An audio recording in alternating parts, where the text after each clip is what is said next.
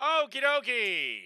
Welcome to the Dave Nordahl Show, episode number 1. This show is going to be a podcast. I don't know how many days I'm going to do it, or days a week I'm going to do it, but this is the first one. Let's just make sure I'm actually streaming. Yes, I am.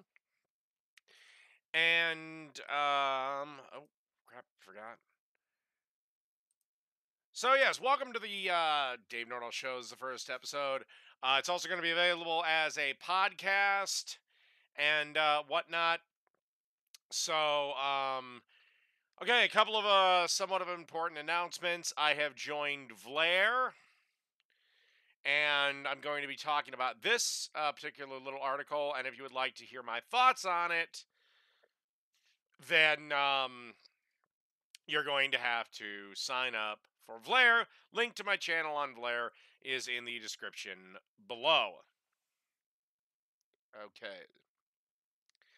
So let's do that. Let's get rid of this. And we will start the episode with everybody's favorite dim-witted college dipshit, AOC.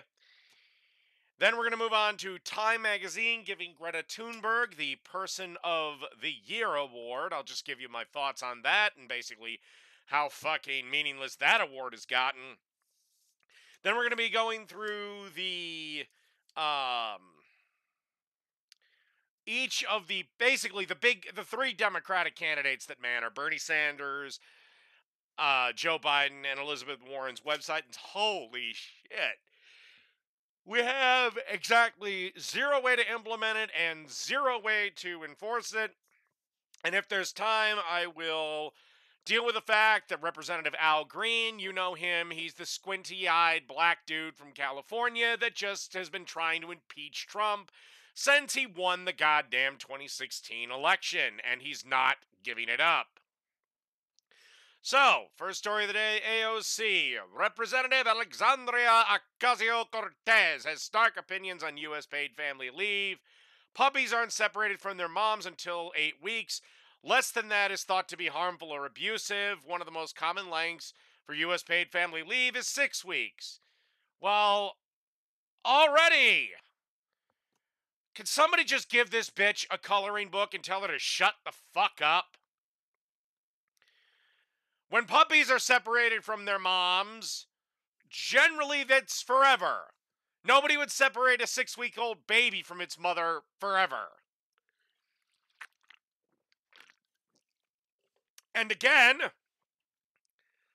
how long are they supposed to be out of work? You do know, just because you had a baby doesn't mean the goddamn business that you work at ends. And she wants a ridiculously long amount of time. So yes, when we let the market decide on parental leave, the market treats people worse than dogs. Well, you can always find a job with a fucking company that will give you whatever leave you want. You can always do it. Cortez spoke about the subject earlier in the day during the House Oversight and Reform Committee. Why the fuck is the government need to get involved in this? Let the market decide. I have to disclose I have a stake in this fight. When I was first starting my office here, I decided to offer 12 weeks of paid family leave, and in my first 11 or 12 months in office, you haven't been in even 11 months. There have been 6 pregnancies in my congressional office. 6 folks have taken pregnancy or medical leave. 5 of them men in my office. New fathers are folks taking medical leave, taking care of their families. So you've had a bunch of people not in your office doing their job.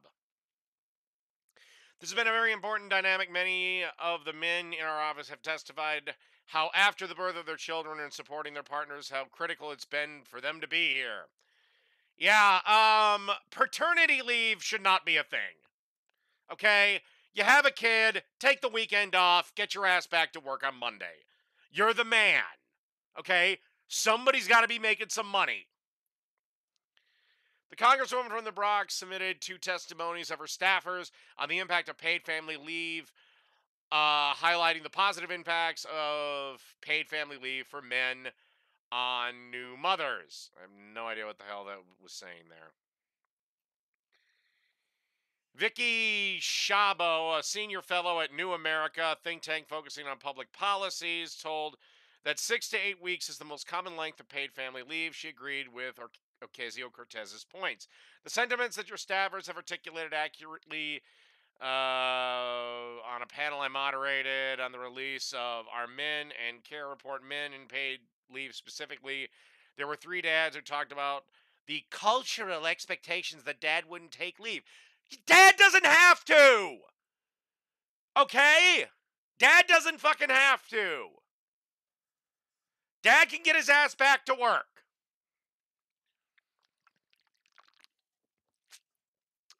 They were able to negotiate and cobble together. One of them had a wife that had a horrible labor and a baby that was in NICU. That's a little different. And he was back to work within a week. Somebody's got to make money. I mean, the bills don't stop just because you had a fucking kid.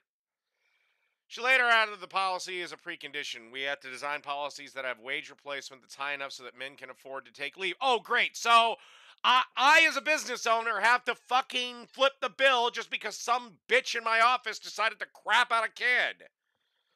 Why should I pay 100% of their wages? And what if they're hourly? We also need a culture and a sort of discussion and men standing up and say, leave taking is important to me and here is why, and that has allowed me to not only bond with my child, but also support my partner. Good. Support them by getting back to work. AOC's line of questioning with Szabo highlighted the majority of people in the U.S. do not have access to paid family leave. Most companies I've worked for have paid family leave. In fact, less than 2 in 10 of all civilian workers had access to paid family leave as of March 2018. Well, good thing it's not March 2018. I don't know where the hell they're getting this stat from either. Do we know how long puppies are allowed to stay with their moms after the dog has been 8 weeks? Blah, blah, blah. And so when that happens, apparently she's saying that businesses failed to treat people with dignity and with basic respect because that's all she's got is just fucking feelings. I think it's our job as the public to redefine the rules of society. Rachel Gressler, a labor expert at the... Where did she say that she needed... Okay, I'll get to the response. AOC advocated for a minimum of 3 months of paid family leave. Ideally, she thinks they should have 6 to 12 months of paid family leave. A year off just because you had a fucking kid? One, no business is going to be able to run like that. 2, do you have any idea how hard it's going to be to get back to work after taking a half a year off? 3 months is too fucking long. Take your 6 weeks and get back to work. Jesus Christ. Or here's a thought. Maybe mom should quit her fucking job. But here's the, do you have any, and where are we going to find all these employees? I mean, if it's 12 months of paid leave, the company's going to look for any excuse to fire you, or no woman in the age range of being able to give birth is going to get a job. This will completely destroy any chance of the wage gap ever being closed, the earnings gap ever being closed. And again, do you know the chaos that would create? How the fuck could you... I mean, say a woman's leading a project at some business. She gets pregnant, has a kid, and now she's gone for 6 months? What's the company supposed to do? Just sit in its ass and twiddle its thumbs? What if she's the only one that can really do it? Where are we supposed to find these mythical workers?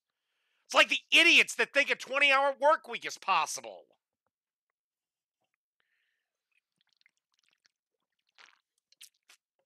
Like, I can't remember which socialist group it was, But they said we should only work 6 months out of the year and 20 hours a week. And kids can fill in the various position. Really? Really, kids can be lawyers, and kids looking for their summer job can be surgeons. There's a lot of jobs that there's not enough people to do, especially when half your fucking staff is gone for a year because they decided to crap out a kid. And what happens if the woman in the 12-month period gets pregnant again and has another kid? Does the clock start again? So theoretically, she could be taking, if she's got 4 kids, not have to work for 4 years. Then you expect her to go back to work at that company who has changed how much in that amount of time? Anyway, this woman from the Heritage Foundation, again, I'm not the biggest fan of the Heritage Foundation. As a woman who has given birth to 6 kids, I find being compared to a dog with puppies incredibly offensive. And in regards to more serious discussions of how we can help families that don't have access to paid family leave, again, almost every company offers leave. AOC presented misleading data. No shit, she did. Failed to recognize the basic economic principles, as well as ignored the evidence of government paid family leave programs across the world. So, yeah, I mean, this would, once again, AOC just proves that A, women belong in the kitchen making sandwiches, and you really should be forced before you run for Congress. You actually have to open up a business. Because this dimwit who has never had to balance a budget, never had to fucking figure out where the goddamn money's coming from, just decided out of the blue to go, well, it should be 12 months of family leave. What the get the fuck out of here, lady. Okay, and in other news, this was blowing up all over Twitter. Greta Thunberg, the little 16-year-old dimwit from Sweden who thinks the world is going to end next week, has been named Times Person of the Goddamn Year. I mean, the Time Person of the Year award is, if World's Greatest Grandpa was an actual award, it'd be about a half a step above that. It's not exactly the most prestigious thing on the planet, but whatever prestige it had, is now dead. What exactly has Greta Thunberg done for the world except annoy the shit out of everyone?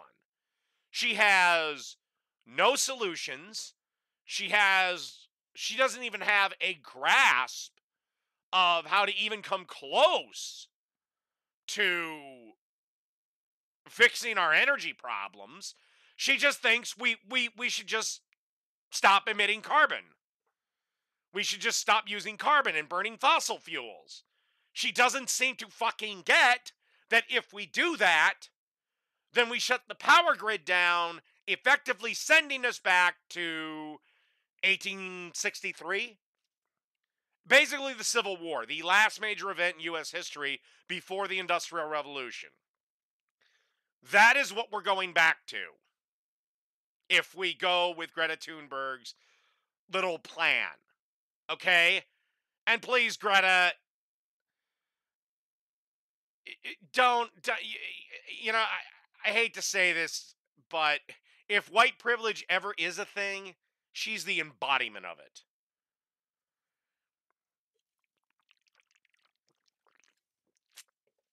So, yeah.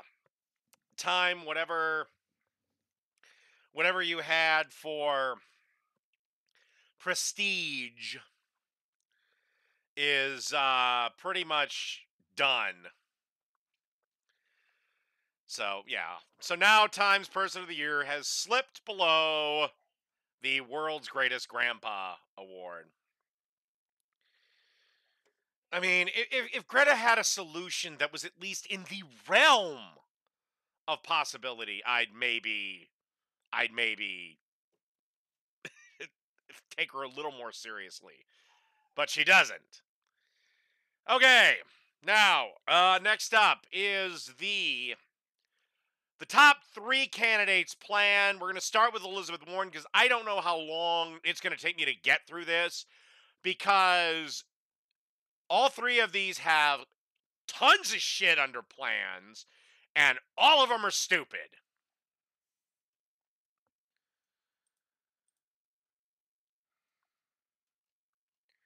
Okay, Elizabeth, what Elizabeth will do. Holy shit. Let's just go with these three.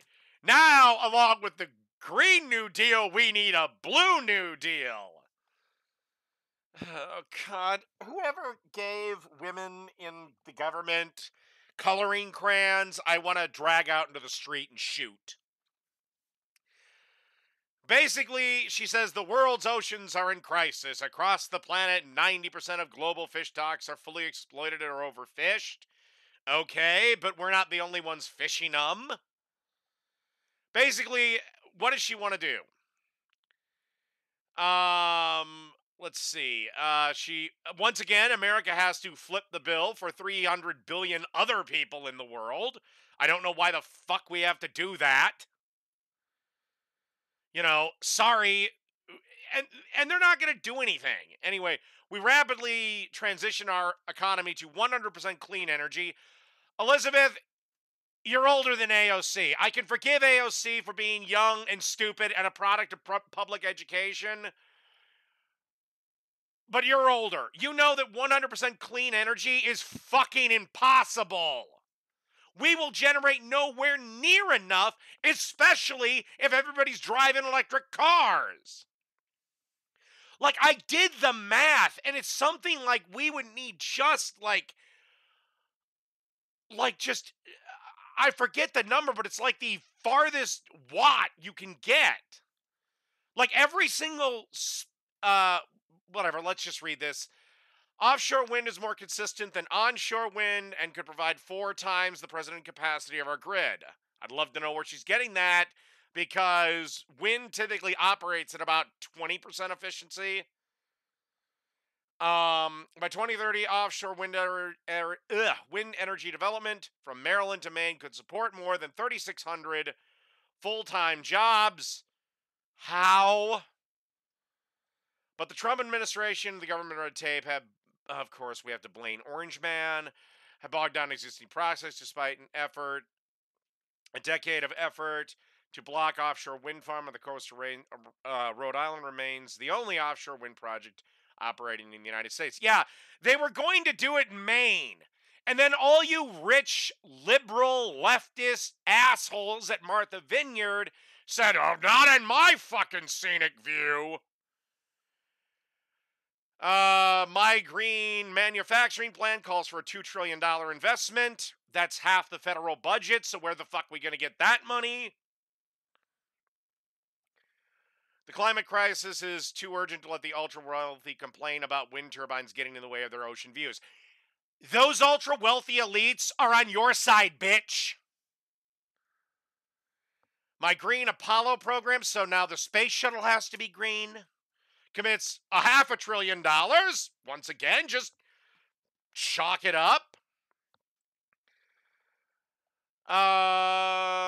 Let's see.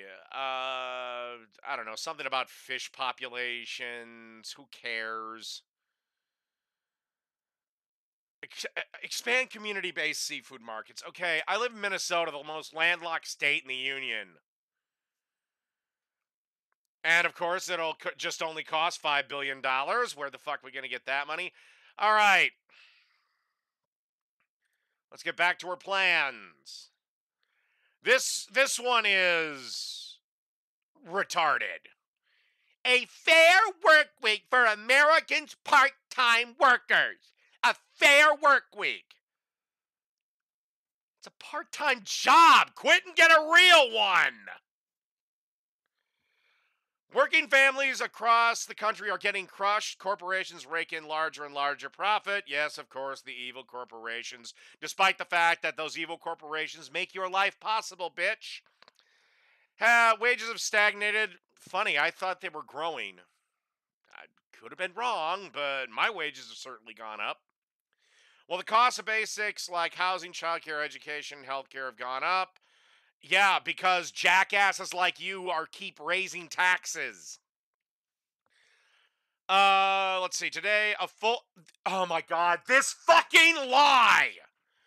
Today, a full time minimum wage job can not keep a mother and her child out of poverty, and a parent working. Okay, a mom and her child, and a parent working a full time job can't afford a 2-bedroom apartment in any. Okay, there is no full time employment that pays minimum wage. None. Zippo. Zilch. You know why? Because minimum wage jobs are for two groups of people, possibly a third. One, kids just getting their feet wet in the market. Two, old people looking for something to do through their day and maybe supplement their income. Three, adults looking to earn extra money for Christmas and then they quit it shortly thereafter. Minimum wage jobs are not supposed to be these fucking career jobs, and you're not supposed to be raising a family on minimum wage jobs. Also, you're not supposed to be raising a family on part-time jobs. My aim as president, thank God you'll never be president because Trump beats every one of these motherfuckers by a good margin in every battleground state, would be to return power to working families and to pursue an agenda of economic patriotism that puts the interests of American workers ahead of the interests of multinational corporations. In October, she apparently proposed the most progressive and comprehensive agenda since the New Deal. The plan would use all the tools. Yeah, and those unions that the New Deal created, yeah, they've all gone corrupt and are just terrible now. In June, I laid out my economic patriotism plan as I travel the country, blah, blah, blah, blah, blah. Okay. Millions of workers face work schedules that can change dramatically week to week or day to day, and workers have almost no advance warning. When you get a job in retail, I'm going to just go with retail and food and restaurant employees. You know that before you accept the job. Okay? Damn near everyone has worked retail at one point in their lives, and I am telling you, you know that going in. You know why? Because, quite frankly, that's the nature of the beast. You know it going in, but here's the thing. Here's the thing. You are free at any time to look for another job and tell your retail job, your part-time bullshit job, to go fuck itself. Okay, 80% of workers have little to no input into their schedules. They shouldn't. They're workers. That's their job. That's their boss's job. 70% are required by their employer to be open and available to work at all times. You are told this before you sign up for the job. When the manager is going over what the job requirements are, one of the first things they tell you flat out is you need to be open and available to work between X and X. If you can't do that, you hold out your hand, you shake his hand, and you say, sorry, I can't work here because my schedule doesn't allow it. Tough fucking titty. Also, every fucking part-time job I had when I had part-time jobs, when I was still a kid, they always fucking said, when can you work? And I said I can work from like 3 to, I forget what it was, probably like 4 to 9 or something. That's when I was scheduled. Too often, variable schedules mean that workers have to work the closing shift one day, opening shift the next, with too little time to rest. Cry me a fucking river. I've done it all the time. Employers take advantage of flexibility. 2/3 of workers study in the retail food services have less than 2 weeks' notice of their schedules, and half get less than a week's notice. Tough shit. You know it going in. Plus, these part-time minimum wage jobs ain't exactly hard to get. You can quit one and probably have another one within a day. 1 in 4 workers are required to clear their schedule to be on call for shifts they were not guaranteed to get, preventing them from making plans with their families, working another job, or going back to school. Again, this is all information that was told to you before you joined the company. This was gone over in the interview.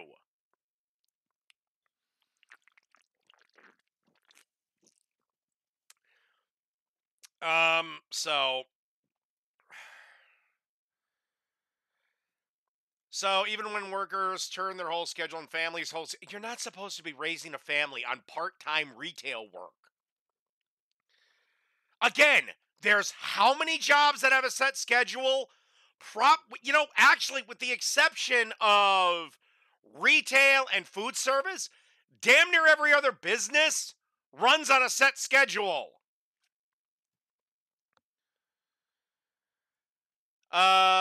So let me just go through what she wants to do. This is my fair work week plan. Thank God you won't be president, Grandma. Thank God your fucking support is plummeting faster than goddamn fucking Kid Rock's financial empire. Require employers with 15 or more employees to give 2 weeks advance notice of work schedules. Employees in retail, food service, cleaning, hospitality, and most warehouse workers work a set schedule. Any warehouse job I've ever looked at has had a set schedule. You work from this to this. Now, retail, food service, cleaning, I would say, would have a set schedule, and hospitality, like hotels, unfortunately, they can't work a set schedule, and I will explain in a minute.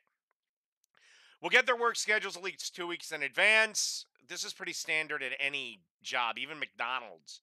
So they can plan their lives. Workers will be compensated for change within the 2-week window and have the right to decline work hours that are not listed.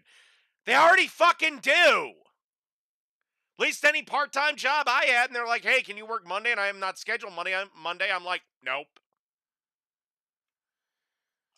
Again, I don't know any company where you can't do that. And again, you can quit at any time.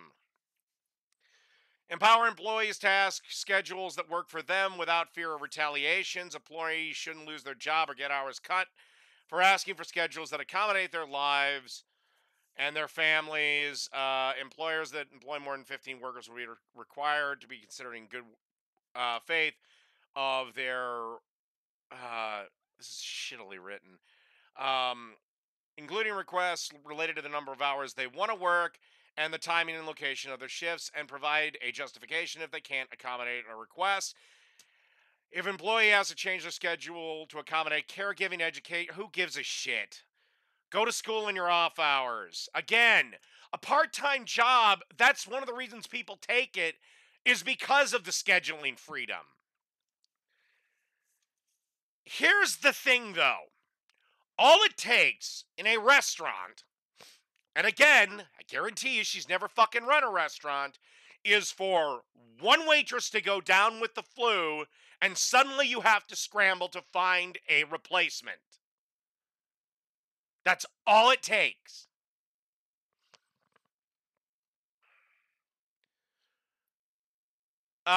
Require employers to offer additional work hours to existing qualified part-time workers before hiring new employees or contractors.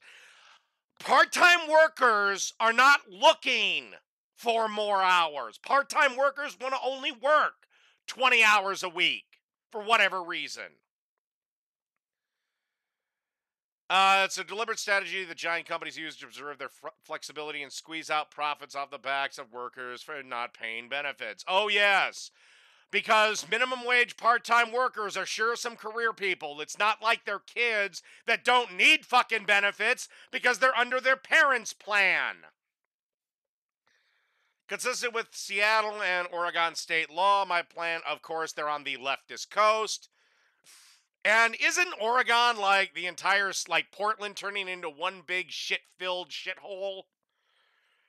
Complete with a porcupine's ass full of fucking heroin needles. My plan requires, and aren't people leaving these states anyway? They require employers who with more than 500 employees to ask their workers how many hours they want to work and when they're available, and offer additional work to existing part. They already do this before hiring new workers. Okay, so what happens if everybody at your goddamn company, once again, you can't force somebody to work. You can't schedule them when you need to schedule them. So basically, what this plan would do, is effectively kill part-time works, and then McDonald's would only be run by 4 or 5 guys because they'd all be full-time employees. Or automation would go through the roof at McDonald's, let's say. I'm using them as an example because that's how many people's first job. McDonald's, Burger King, Wendy's, what have you. Normally, everyone starts in either the fast food industry or retail. Part of the gig. All right, let's go back to her damn plans. Oh, God. This is how many plans she has. This is how many fucking plans. Oh, my God. Let's do the ultra millionaire tax. Basically, this is her bitching, and basically,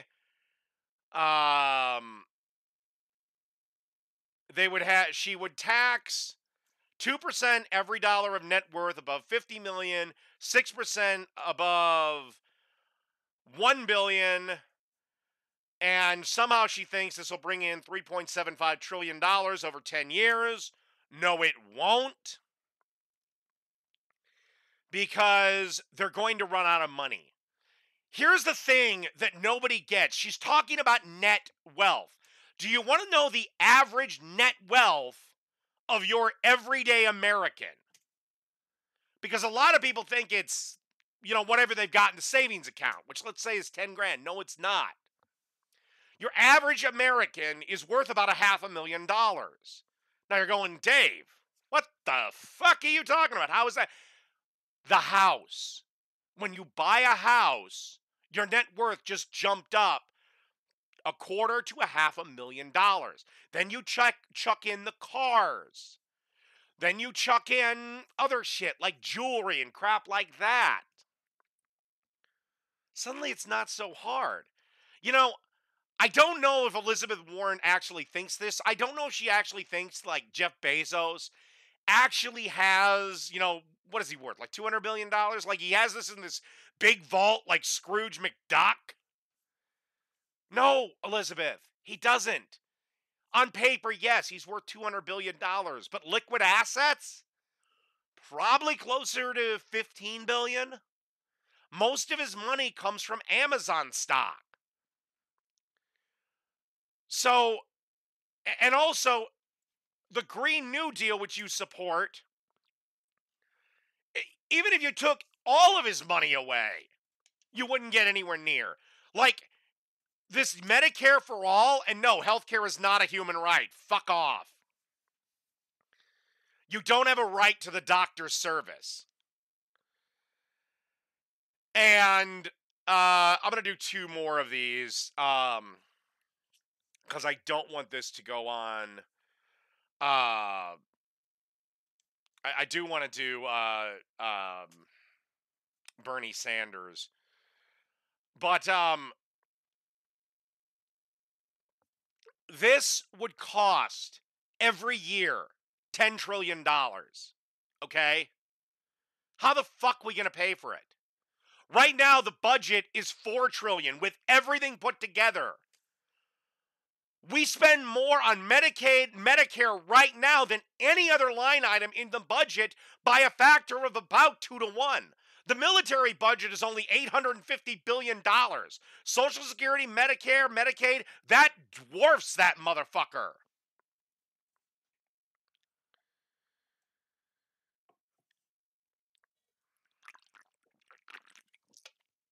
And considering every job I've ever worked has had pretty decent health care, Yeah, I'm sorry if you're too lazy to get a job that provides health care, but get off your ass and get a real job.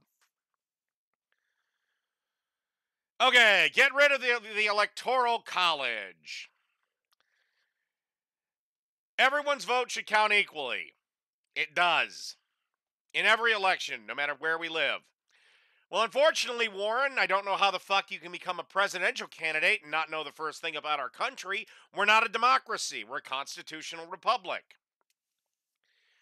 So basically, this just goes into getting rid of the Electoral College. Okay, you want to do that, Elizabeth? Okay, all you got to do is pass a constitutional amendment, which the president, believe it or not, has exactly jack and shit to do with. Seriously. All you got to do is pass a constitutional amendment, which is you have to get 2/3 of the House, 2/3 of the Senate, and then 75% of the states to ratify it. And hope the Supreme Court doesn't kill it in the process. So, yeah, good luck with that. You couldn't get 75% of the states to agree on pizza toppings. Hell, I don't think you could get 2/3 of the House or the Senate to agree on Chinese food. I'm not talking about a. I'm not talking about a. No, the president has nothing to do. This is the thing a lot of people think that the president has to sign off on a constitutional amendment. They don't. They have nothing to do with it. Seriously, go look it up. Okay, we are running a little short on time.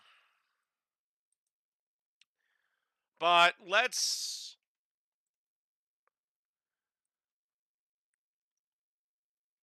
You know what? I think. Um. God, Bernie Sanders is going to take too long. So is Joe Biden. I'm going to pull up that Al Green one really quick. And this will have to be our last story of the day. And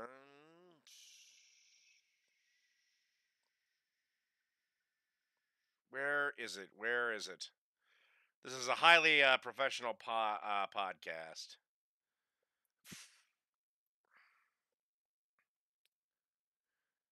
Okay, here it is. So, another professional dumbass, Representative Al Green, who's a representative, I can't remember where, but he's somewhere in California. You know, that entire state that's nothing but a fucking shithole. He's been on a mission to remove Donald Trump from office. No shit. He's been talking about impeaching the president basically since Donald Trump won the goddamn election. Says he still thinks the push to force the president out of the White House won't end there. Basically, right now, the Republicans in the Senate are saying we may not even call anyone. We may just hold the vote immediately, in which case impeachment's dead on arrival, and they've literally wasted everyone's time. Oh, he's from Texas. Why did I think he was from California? Anyway, if the Senate does not convict, that doesn't mean it's over. Green, Pelosi, AOC, and every other Democrat in the goddamn House. Unless you are in a super safe district, this is going to bite you in the ass on election. Right now, more than a few places like Politico are saying the Democrats are on track to lose 50 seats in the House.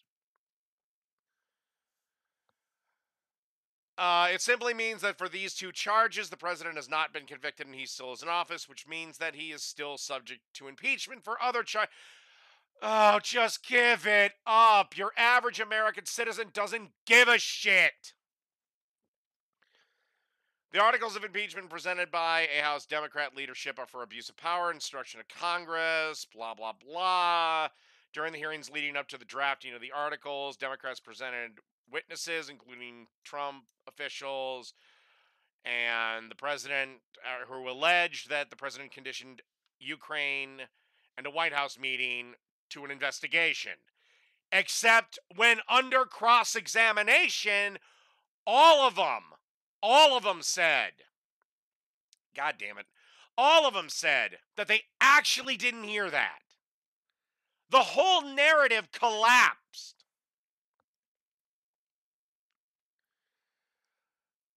And even the aggregate on Real Clear Politics, which takes everyone left, right, and center, do you know what's been spiking? Do you know what's been spiking? Opposition to impeachment.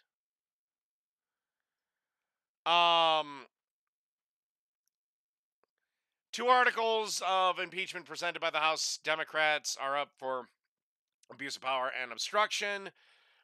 Trump pressured the Ukraine to investigate a political rival. No, he really didn't. He just said, no, just whatever. If you get a chance to look into it, look into it. If you don't,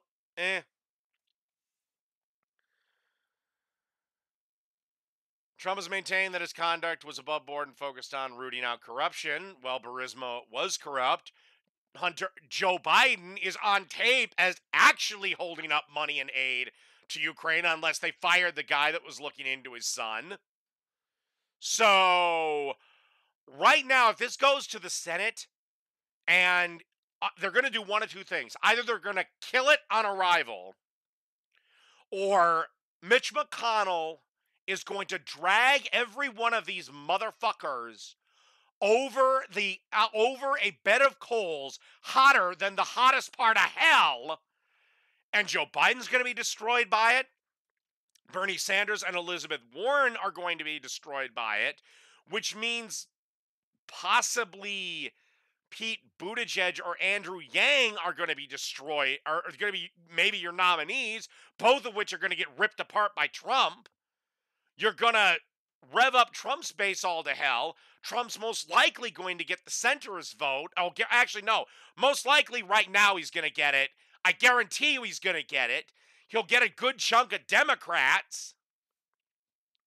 So unless you want this red wave in 2020, I don't know what your fucking ploy is here. He became the first Democrat to call for impeachment in May of 2017. Green brought up the possibility of impeachment. A small number of Democrats supported him each time he introduced articles. The number of supporters in the House grew. Yeah, and that number of supporters is dwindling. There has been 5 now confirmed Democratic representatives, all in districts that Trump won, that basically have said, no, I am not voting for impeachment.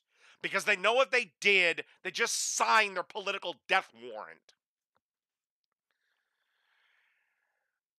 They'll formally vote on the articles this week. Pelosi hasn't scheduled a full House vote on impeachment, but is expected to take place next week. Maybe when this dies, Congress can get back to legislating. The Democrats have a 230 to 197 majority in the House, but charges are almost certain to move on to the Senate once impeachment moves to the upper chamber. A 2/3 majority, basically 67 votes, would be required to remove Trump from office, which is not going to happen because there's 50. They would have to flip 21 senators or something like that. You're not going to get it. Sorry.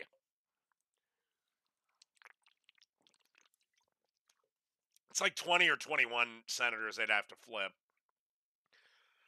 But Green said Trump could still be impeached again if this dies in the Senate.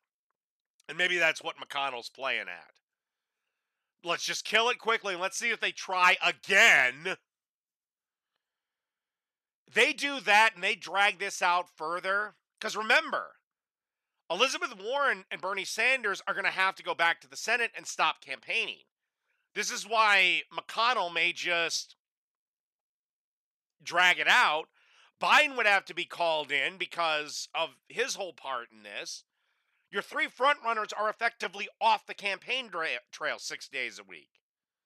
which leads basically Andrew Yang and Buttigieg as the only motherfuckers out there campaigning. Neither one of which have a snowball's chance in hell against Trump.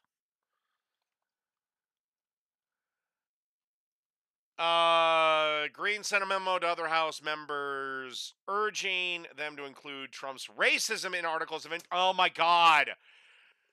Whether you or not you think Trump's racist, it doesn't matter. They can't be included in articles of impeachment because even if he was racist as hell, being racist is not illegal.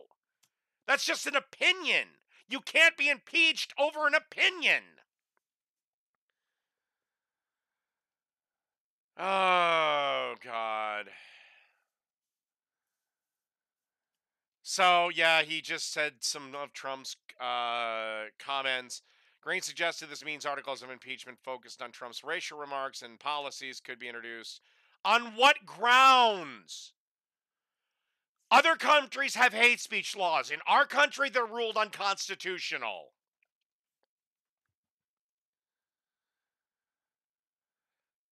I see that these acts that I've called to their attention were not part of the inquiry. They're part of the investigation. They're not part of the debates. They were not part of the deliberate. Yeah, Green, when this dies, just shut the fuck up and try to beat him in 2020. You'll fail, but that would be how your time being better spent. Green isn't the only member of Congress publicly called for broader articles of impeachment. James Clyburn, he wanted to see some of the allegations outlined in the special counsel's report. Green has also suggested that Trump's past behavior shows he may engage in fresh misconduct that could be impeachable. The president is a recidivist. He doesn't do things once and done. He does things repeatedly. Yeah, because you guys think... You guys would try to impeach him if he didn't tip the fucking waiter at a restaurant. So, basically, the Republican response is a partisan attempt to overthrow a duly elected president and rob the voters of a chance to reelect him in 2020. Trump and the White House have similarly attacked Green, being motivated by purely partisan concerns. If he plans to introduce his own articles of impeachment again, Green suggested he'll wait for the current charges to play out through the Senate. If convicted and removed from office, this would bring closure? No, it wouldn't. No, it wouldn't. You know, I often criticize Tim Pool for playing the fucking Civil War card way too often. Let's just see how this is going. Jump to results. It's 58-42. Again, that's a Yahoo poll. The aggregate poll is 45 to 46. So, yeah. So Green's already said that if this doesn't work, he's going to try again. And he's going to keep trying. Dear people of Texas, can you vote this piece of shit out? For the love of God. Oh, and the people in the Bronx, could you vote AOC out too? While you're at it. All right. That wraps up the first episode of the Dave Nordahl Show. I will be back shortly. Again, I may do this on YouTube once a week on this channel, but I'm going to mainly be broadcasting the show on Mixer. I have given the link to that channel in the description below. And also, do not forget to check me out on Vlare. I'll be there later today to do my first video there. I'm going to be doing some exclusive videos on that platform. So I will see everyone later. Have a good one.